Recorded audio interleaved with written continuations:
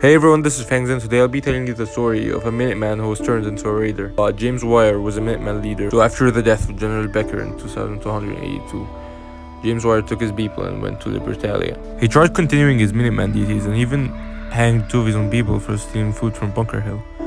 However, after facing massive food shortages, he just had to do something about it. He decided to attack caravans of Bunker Hill, since they weren't paying him any money for protection.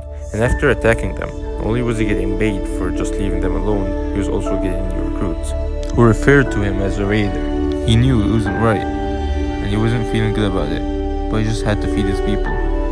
Anyway, thanks for watching. Please subscribe and follow me for more videos.